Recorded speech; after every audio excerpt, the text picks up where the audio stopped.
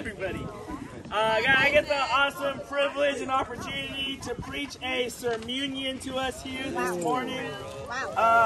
You know, we're gonna go straight into a scripture here. Go and turn in your Bibles to 1 Corinthians chapter 9.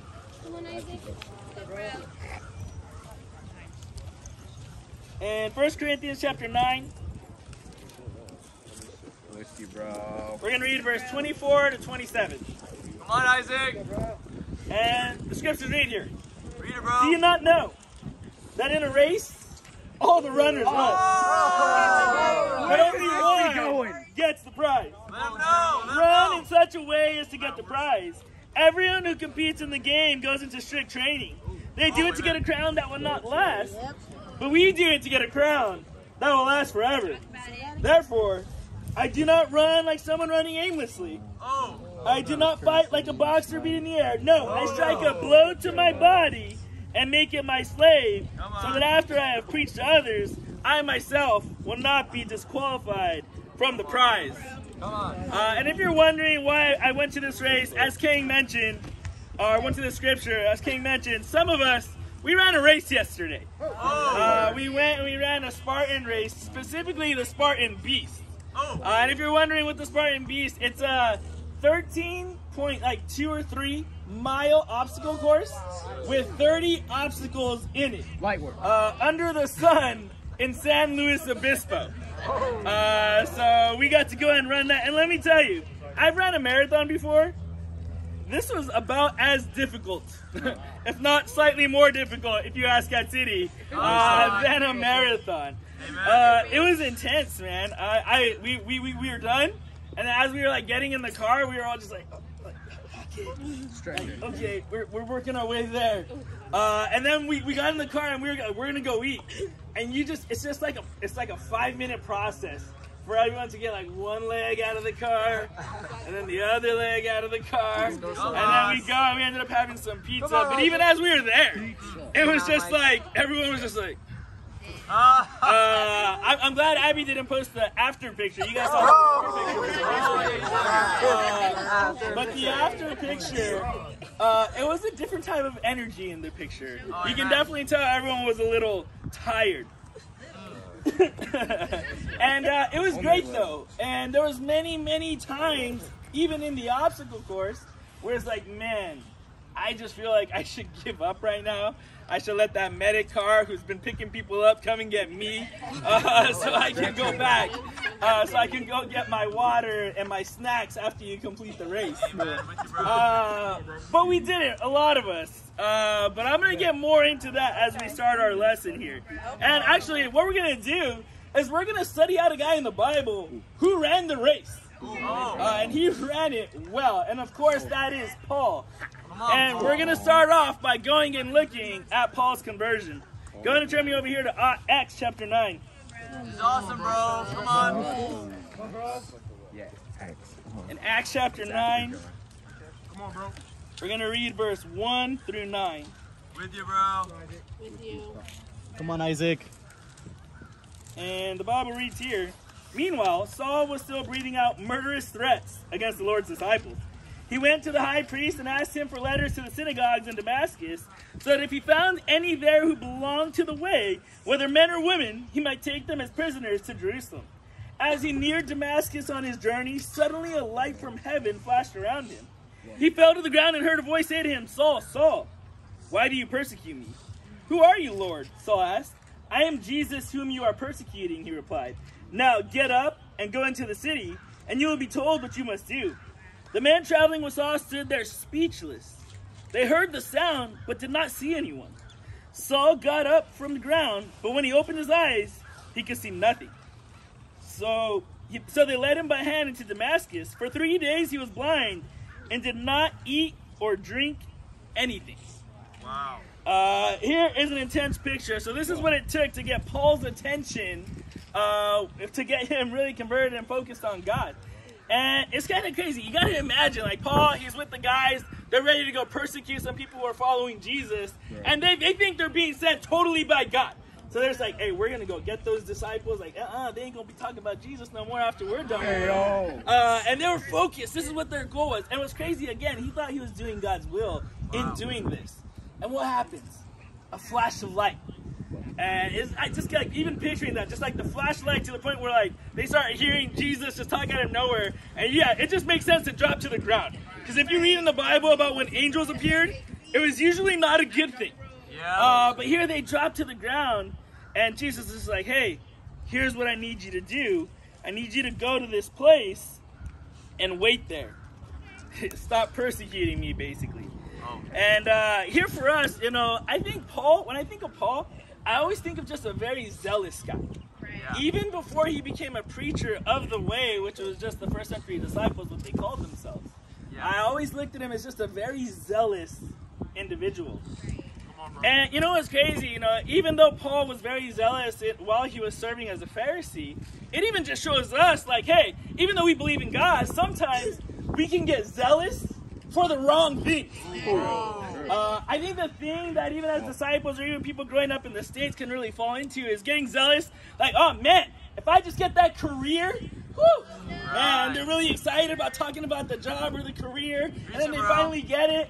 And it's just like, well, all right, you got to shift the focus there. But even some of us, we're super zealous about school.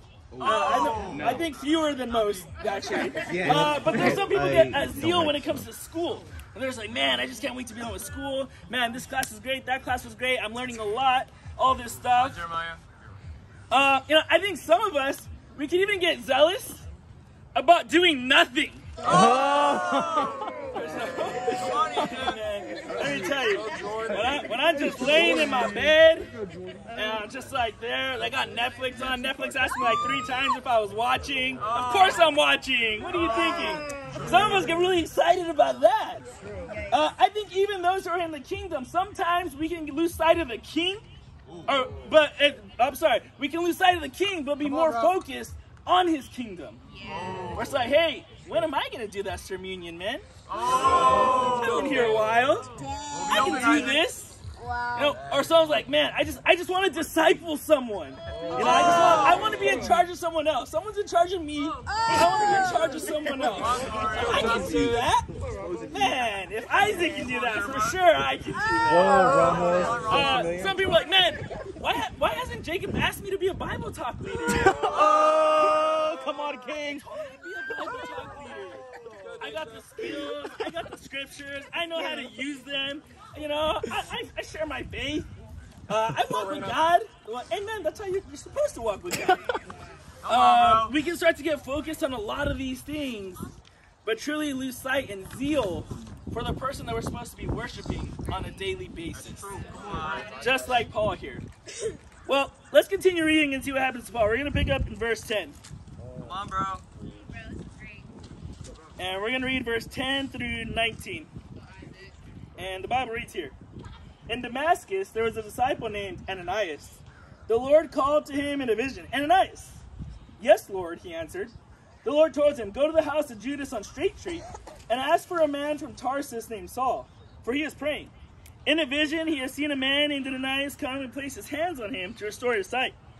Lord, Ananias answered, I have heard many reports about this man and all the harm he has done to your holy people in Jerusalem. And he has come here with authority from the chief priest to arrest all who call on your name. But the Lord said to Ananias, Go. This man is my chosen instrument to proclaim my name to the Gentiles and their kings, and to the people of Israel. I will show him how much he must suffer for my name. Then Ananias went to the house and entered it. Placing his hands on Saul, he said, Brother Saul, the Lord Jesus, who appeared to you on the road as you were coming here, has sent me to you so that you may see again and be filled with the Holy Spirit. Immediately, something like scales fell from Saul's eyes and he could see again. He got up and was baptized. And after taking some food, he regained some strength. You know, I love that here. So here, you know, Paul, blind, in a house on Straight Street, by the way. I think the Bible's a little funny that he's on a house on Straight Street because he needed to get his life straight with God, amen. But he's there on Straight Street. Ananias gets there, and I love how even there, like Ananias, you know, God's like having a little D time with Ananias. He's like, hey, Ananias, this is what I need you to do. And Ananias, and sometimes maybe you felt this way, you're like, your disciple is trying to like guide you a certain way, and you're just like, you know, I just don't know if that's my calling, or I just don't know if that's it, or maybe it's something else. But right there, and then God's like, Ananias, hey, listen up. I'm telling you to go. And this is what you're gonna do. Come on. And Ananias, he gets his heart right, and he goes, you know, right, he's doubting. He's like, hey, man, this guy's killing people. God, he's here to arrest people. Come on, bro. And then, you know, Ananias enters the house. You know, he puts his hands on him, something like scales fall from his eyes. And immediately after that, you know, Paul, he gets some food, so it is important to have a full stomach. Eating is good. And then we're going to read a little bit here what he starts to do after that. But I think even in our relationships with our disciples, you know, I was kind of thinking about the times Jacob had really had these harder D times with me. And I think how can I can relate to Ananias in his response. You know, I remember every time Jacob says something that I think is wrong, or something that he sees in me that I don't quite see, I'm very aversive. I'm like, oh, well, you know, I guess I can see how you could see that. You know, I just think, like, in this example, that totally wasn't the case. Or sometimes he just got to hit me over, like, the side of the head with, like, this weight, and so for me to actually get it. But let me tell you, just like Ananias, I think whatever your disciple is telling you right now, whatever it is, it's not from your disciple. Ooh. It is from God. Whoa. And God is just trying to get a message to you that you need to listen to. Come on, bro. You know, I love verse 16. He tells Ananias about Paul that I'm going to show this guy how much he will suffer for my name. And let me tell you, I think this past weekend, yesterday, I learned a new level of suffering. Amen, bro. Man, it was intense. I don't know what was harder, actually, the marathon or the Spartan race. The marathon was longer in terms of miles, but I think my body was more physically exhausted from the obstacles. And honestly, we get to a point where we're all kind of suffering together. And it's funny how we suffer differently, actually. It's really funny. You know, I definitely want to applaud at City for just giving her a part. At City went till she should go no more. And they ended up going to the medical tent to make sure her sister was okay. But she gave her heart every step of the way. Made it to mile 10, almost completed it. So I want to lift you up at City. It was awesome to see you go after it. Come on, City. You know, I think when we were going there, we were suffering together. Victor's so funny in his suffering. It's weird, honestly. I was kind of a little bit annoyed, but I was like, getting my heart right. I had to pray while we were running. But we were going, and like we're dead. We're to the point where like we want to stop. Like we're just going, and Victor's just like, you know, I wonder if this is how the Israelites felt. He would say that. He's like, you know, he's like, man, for 40 years like this, like, what did they eat? Dirt? Like, I see why they were grumbling. Like, this is intense. And he literally, like, that was his thing. And I was like, hey, man, I know he's doing that because that's what he has to do to get himself through the races. But that's how he suffered. You know, I think of also King. The way King suffers. You know, I love King because King's like, his body's like, he was operating on like below empty. And he was just going though. And he would do an obstacle. He'd give his heart. And then he needed a break. Like King was the breaker. He just needed a quick break. He needed to like, let me stretch. Let me stretch. Let me catch. Let me get the air in my lungs again. And then he'd get up and he'd go. And that's what he would do. Just every obstacle. And give me a little break. One time he actually got taken down from how bad his cramps were. But again, he just needed that break, and then he got back up, and he did it. And Kane ended up completing the race. Oh, let's go. You know, I think of Matthew Watts. As we were all suffering, Matthew was waiting for us at the finish line.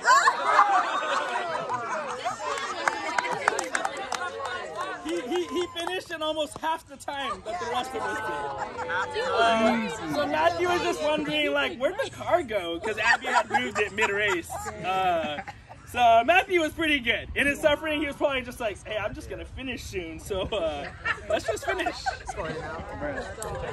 And me, I think part of the reason when I'm suffering, part of the reason I was struggling with Victor is because I'm very just focused. I'm just like, no, I know what I got to do, and I just got to do it. And we're just going to go. And I got to stay like in my zone in the head like that because I just can't stop. I just can't stop. And so every time Victor would say something, he's like distracting me from that focus. I'm going to walk like a little more over here so I don't have to. But in my suffering, I just get focused. Come on, bro. And I love it. And that's what God tells Ananias is going to happen to Paul. That he is going to learn how much he's going to suffer for his name. And you know what's crazy? It's the same thing for everyone here this morning. Come on, bro. Let me tell you, if your Christianity has been comfortable, if it has been a very nice, I wake up Sunday, I attend that church service, cool, we're there for an hour if we're lucky. Okay, if they go over an hour, like an hour and a half, 2 hours, okay, but then like Monday through Saturday you go and like you just have no focus on God whatsoever. That is not what God expected in Christianity today. So let me tell you, if you're here and if you're suffering for Christ, guess what? You're actually doing Christianity. Come on. Yeah, so again, if you're suffering, it is good. And I love it here. We're gonna pick up in the Bible here in a bit here. But I love that Paul ate stuff, and once he ate, he actually begins to preach, as we're gonna read here in a bit. He begins to preach. And Socrates, one of the quotes that he said was, "Let him who would move the world first move himself." And it's so true. I think even biblically, for God, like if someone wants to be used by God, it first starts with yourself. Yep.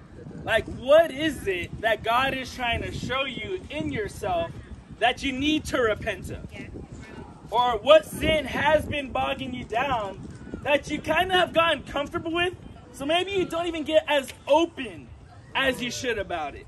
Come on, bro. What is it as you're studying the Bible that is so scary that you're just like, oh my gosh, like if I actually do this Bible thing, like, oh man, I don't know what this person's gonna think of me. I don't know what that person's gonna think of me. Man, I don't even know if I can do it knowing me. Let me tell you, if you go and you persist through that, God is telling you, like, hey, he has the plans for you. Right. Come on, bro. And let me tell you, Victor said this on Friday, and I agree with him 100%. There's nothing cooler than preaching God's word. It's true. There is nothing cooler than getting into a Bible study and helping someone in their relationship with God. Yeah, right. And I think about all the times that I felt super excited or fired up. And I do tend to think of all the sports, whether it's basketball, football, baseball. I do even tend to think of like the Spartan races that I've accomplished or the marathon. None of it compared. None of it compared. And even finishing school, getting a great career. And I thought when I got that career, I was like, hey, we're good. Like whatever I'm struggling with, like there's enough money in the bank that I can just like throw the money at it and that problem's gone. And that's a scary place to be. Yep. And here it's just like, okay, no. Hey, if I'm gonna struggle, it is gonna be for God. And let me tell you, when you get there and you learn these lessons and you start helping someone else, it's different. It's different. When I was in LA, I think I told you guys one time, I reached out to a guy in LA and he ended up getting baptized like 4 or 5 months ago. Come on, bro. He actually texted me 3 days ago. I haven't talked to him since I reached out to him. He texted me like 3 or 4 days ago and he's just like, hey bro, I know I haven't reached out to you at all, but I just wanted to say thank you for reaching out to me and helping me get my life right with God. I really appreciate it. Come on. And I was just like, and honestly, like, yeah, I was just down there in LA. I was just, I love God. I was like, hey, bro, you should love God. And he did. And he went after it. So when you share your faith, when you open your mouth, when you get into that Bible study, you never know how much you're going to impact someone's life. Right. And, you know, I think when it comes to Christianity here, I think you can kind of find yourself in a position where you kind of start to pick and choose what you like. You know, if you've been going, you're just like, hey, man, I really like this church because, and obviously I'm not talking about this church because we don't have any of this, but like, hey, the fog machines are great. It adds to the effect on stage. Let me tell you, like, we're over here singing songs. I don't even see songbooks, but let me tell you, like, man, the two big screens that have the lyrics going across the screens, like, man, this place is awesome. You know, if you like the band, if the reason why you're going to church is because the band is so great, like, let me tell you, there's something wrong there. And I think what's funny is we kind of fall into this position where we look at God and we look at his church and what everything we got to do, and we kind of treat it more like a gym. You know, where you go to a gym and you go inside, you're like, all right, cool, I'm going to do this, I'm going to do that. Some people even at times go to a gym and then don't even really do anything, walk around and talk to people, and then they leave. Come on, Jordy. Yeah. I think how we got to start to look at God in the Bible is more like this. You know, some of you, when you go order food, you know, you go order food, Go, Jordy. you get your food delivered to you, and if something is missing, if you're missing your fries, or if you're missing your drink, or if they didn't give you the 2 burgers like you wanted, it's like, okay, all right, I'm going to go to that register. Let's go, McDonald's. You know, you try to compose yourself on the way to the register so you don't seem like you're too angry. So you go like, okay, you're angry. You like lose heart for a second, super angry. You get to the register, you're like, hey, you're missing my fries? And can I see the receipt? Here's 2 fries. Yeah, because why? Because you want the full meal. Well, in the same way, what we need to learn to want is the full Bible. It's no longer about picking and choosing. I think anytime you hear the words like faith alone, grace alone, or anything alone, that is not the full meal. Like, that is literally only going in just to order the fries. That's a snack. It's a snack. And let me tell you, you need the grace. You need the faith. But let me tell you, there's a lot more in the Bible that you also need if you're going to call yourself a follower of Christ. So, that was the first point there. The second point. Run to get the prize. You know, I think about Paul, and I think about everything that he did and that he accomplished, and I don't have time to go over all these scriptures, but to run through them, I think of Paul, like, what made Paul the person to follow?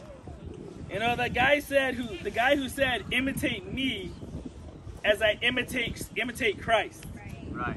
You can jot some of these down. In Romans 1, verse 1, he opens it up simply with, I am a servant of Jesus Christ. Come on. What separated Paul? One, he was a servant. You know, growing up in the church, it's kind of funny. I love the kingdom and I love the church. Yeah. Come on, bro. And even within God's kingdom, like, other than loving God, you can start to get like a reputation about yourself. Yeah. And you know, if you were to ask someone about someone else, you kind of hear what people say. I think the biggest thing, actually, I think the thing that used to bother me a lot, I think at first I thought it was cool when I first came into the kingdom, but I slowly started to not like it and I wanted to change it. But when I came into the kingdom, everyone said, Isaac is really cool. Isaac is super cool. And like that continued for like 6 months. And then a year. And then a year and a half. And then 2 years. And it was literally like, yeah, Isaac is super cool. But I think now in like my way of thinking is like, man, I don't want to be cool. Like, I want the description to be of me as Paul was, a servant of Christ. Wow. Or someone who was really about their purpose. Someone who was very God-focused. Who was driven to please God. I didn't want to be described as cool anymore. I was like, man, I want to be like Paul. I want to be a servant. Come on, bro. You know, maybe some of us still like that. Some of us like, hey, I like to be cool. I like to be known for my great voice in the church. Or I really like to be known for the fact that I bring the chairs to service. Or I set up the tripod. Or I'm the sports guy. I'm the athlete. Or I'm the person who gets good grades in school. Or I'm the smart guy. Come on, Matthew. I think we got to do a better job imitating Paul and just being more of a servant for Christ. Come on, Isaac. You can jot this one down too. In 1 Corinthians chapter 2, verse 1 through 5. You know, the two qualities that Paul displays here is he's very discerning and he sets a great example. Yeah. Whoever Paul was talking to, like, he was very wise with his words. Yeah. You know, he even says, you know, to the Jew I was a Jew, to the Roman I'm a Roman, to the Gentile I'm a Gentile.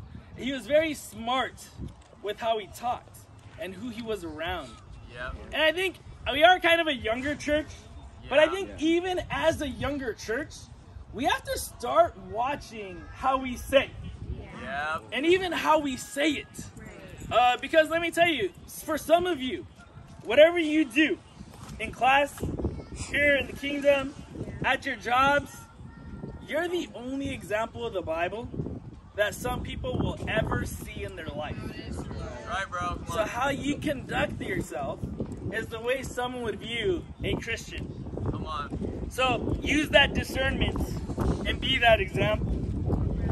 You know, I think in Galatians 1, verse 3 through 5, the thing that Paul knew, he knew he was sent by God. Come on. That's good. And he was just like, man, this is I am sent by God. Jesus himself sent me. This is what I'm here to do. And he was very unified with the spirits, with God, with Jesus in purpose. Come on. And let me tell you, when you're unified with God in that way, nothing else matters. Yep. Nothing else matters. If you're just really focused on, okay, here's what I'm here to do. Okay, I love God, first, foremost. Absolutely. Okay, now I gotta help someone else love God. And if you find yourself like, man, hey, this church thing, it's getting a little tough. Like, okay, yeah, I go to Sunday service, I go to Bible talk, I go to my midweek when it's my midweek turn. If you're in campus, okay, I go to Devo. All right, cool. Okay, sometimes we have Saturday things, and I know it's not really a meeting of the body, but I'm gonna get my heart right because I gotta go there because the whole meeting of the family's gonna be there. Yeah. And if you find yourself, and don't get me like, I can find myself there. If you find yourself thinking that way, you gotta just connect back to what really matters. Yep. Come You on, have bro. to connect back to your relationship with God, and you have to connect back with just being a unified in purpose with our Creator. Come on. That's what Paul did in Galatians, and that's what he was writing them to do. In Ephesians 1, verse 4, Come on, bro. and also Ephesians 4, Ephesians 3, verse 19, you can jot those down. When Paul did something, he knew God chose him. That's what you learn in Romans 1. In Ephesians 1, verse 4, and Ephesians 3, verse 19. The second thing was, Paul, when he felt a lot, first thing he did was drop to his knees to pray to God. Come on. You know, that first part, he knew he was chosen, and he ran like someone who was chosen by God. And I think sometimes, even as those who are trying to follow Christ and we're really committed and we're fully just in it, we can doubt. Like, man, am I God's chosen guy? Am I God's chosen woman? Like, why am I in this class at Sac State right now? Or why am I here at this workplace right now?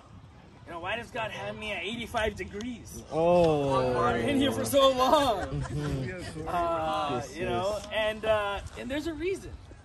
It's because God wants you to reach out to someone there and help them have a relationship with Him. So run chosen. Let me tell you, if you're doubting yourself right now, don't. Because God doesn't doubt you. I think for the men, for the women, we're going to move Sacramento. We're going to do great things here. You know, if you haven't been seeing the results that you want to see quite yet, it's okay. Maybe God is just teaching you perseverance. Yep. And Talk just about it. around that corner, you're going to see the fruit of your effort. Right. So just run as someone who was chosen by God. Come on, bro.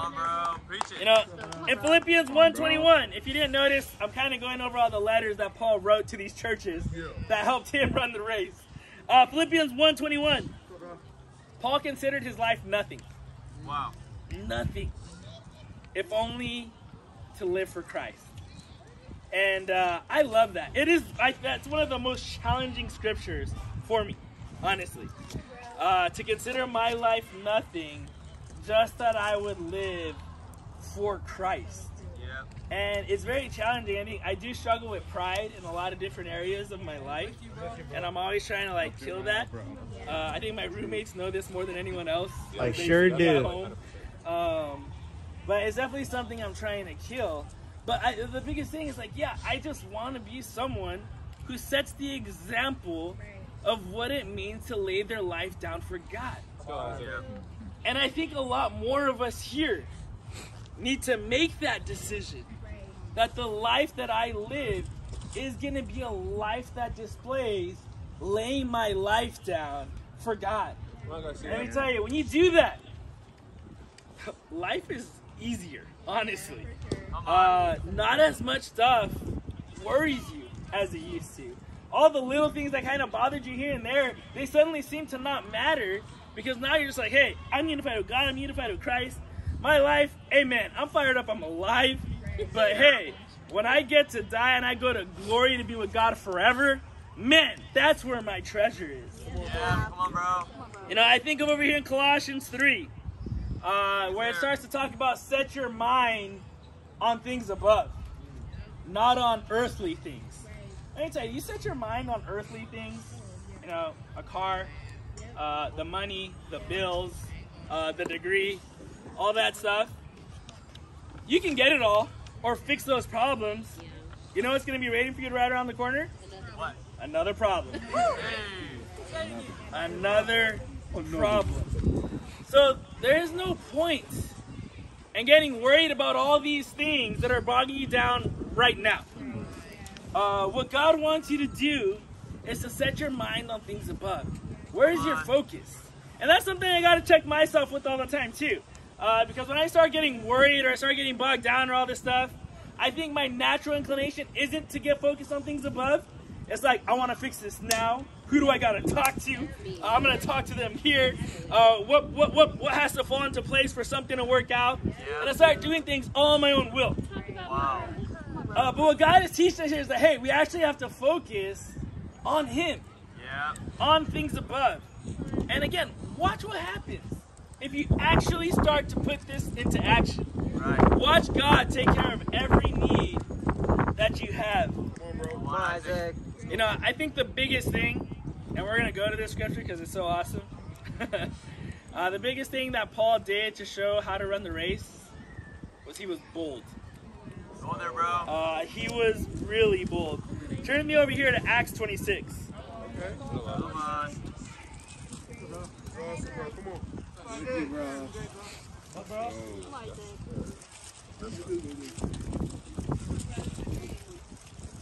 It's awesome, bro. In Acts 26, we're going to read verse 24 to 29. And here, you know, Paul, at this point, he gave his trial before Festus, and now he's brought before King Agrippa. So he has King Agrippa and Festus there with him, and he just gave a very convicting testimony that was very wise in how he delivered it. And here's where we find him. In Acts 26, 24 to 29. At this point, Festus interrupted Paul's defense.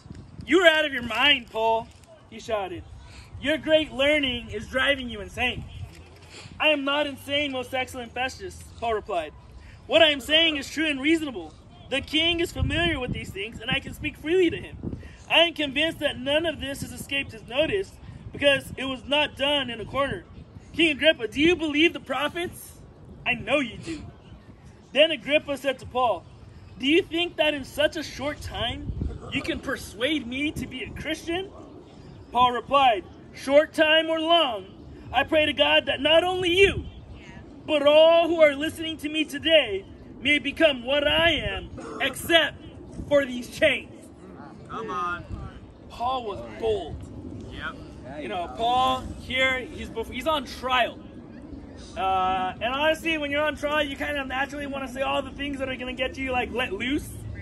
But Paul's like, hey, even this is an opportunity to share my faith, share my convictions, and convert someone who is a very powerful figure.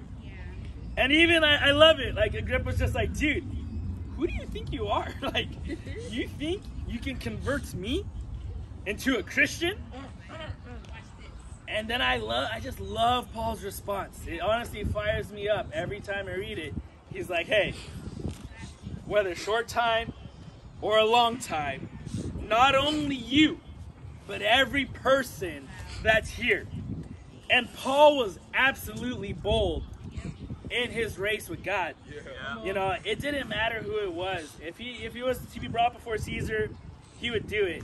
And then over here in Acts 28, verse 30, Come on, bro. With you, bro. the last thing Luke records here in Acts 28, verse 30,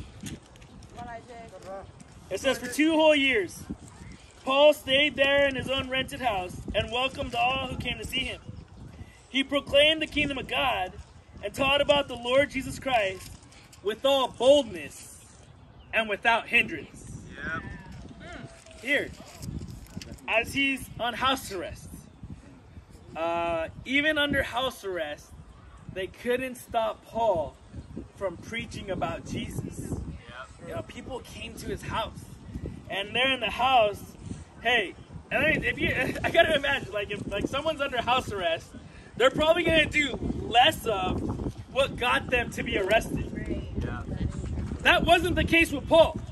You know, he got arrested for just proclaiming Jesus Christ, and he actually still continued to proclaim it.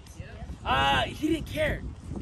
And to the point where, like, they got there and he's still converting people. That's a bold guy who can't be stopped.